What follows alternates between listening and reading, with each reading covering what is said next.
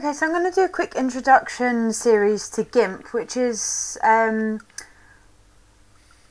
it's basically a free Photoshop. So it's not as complex as Photoshop, and some of the things don't work as effectively as they would do in Photoshop, which you'll see as time goes on. But it's actually a really good tool to use if you can't afford Photoshop, or if you want to try a new program. It's a really good program to play with. So I'm not going to put this introduction into all the series videos because I don't want them to be too long, but this is basically what I'm planning to do. So I'm going to go through each tool bit by bit, and hopefully you'll get used to all the shortcuts and things that will make it a lot easier to use Gimp. So if you haven't got it, it's worth getting it, especially if you don't have Photoshop, and keep your eyes peeled, and I'll put some more videos as I make them. Okay, that's it for now. Thanks.